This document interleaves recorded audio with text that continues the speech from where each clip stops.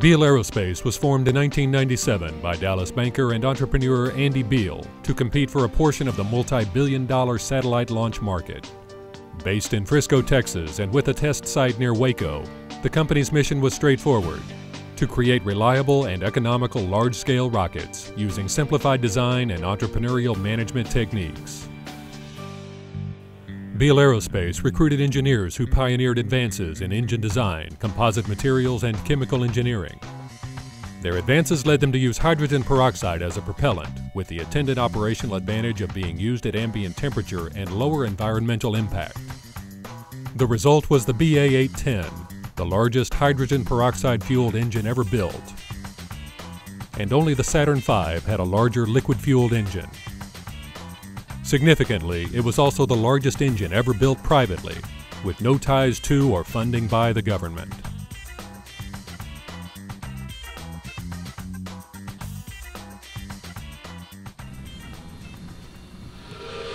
In early 2000, less than 3 years after its founding, Beal Aerospace conducted two 21-second tests, one private, one public, of the BA-810, which ultimately was to serve as the Stage 2 engine for the company's planned launch vehicle.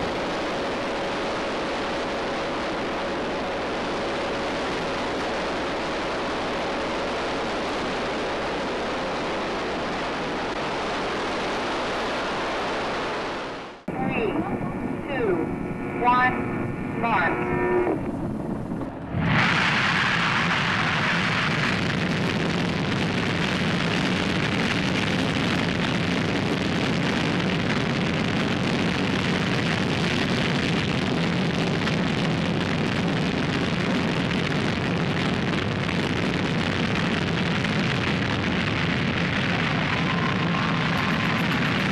This successful firing is a milestone event for us. It proves the technology of our engines and the scalability of the technology. We're just very excited. With the successful engine tests, all systems were go for the scheduled 2002 launch of the BA-2 rocket. A heavy-lift, three-stage launcher using one centerline engine per stage and standing 325 feet tall. Stages 1 and 2 would use liquid injection for steering, while Stage 3 would use a restartable gimbaled engine to enable multiple satellite deployments. All stages would be reusable, with primary stage recoveries occurring at sea.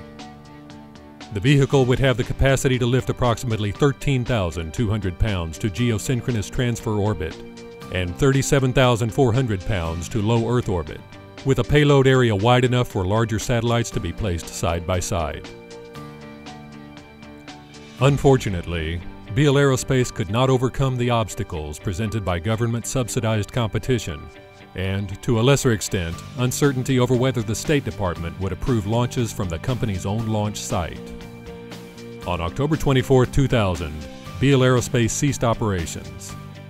However, with its commitment to private funding, innovative thinking, and entrepreneurial principles, Beal Aerospace left a legacy for future private aerospace pioneers.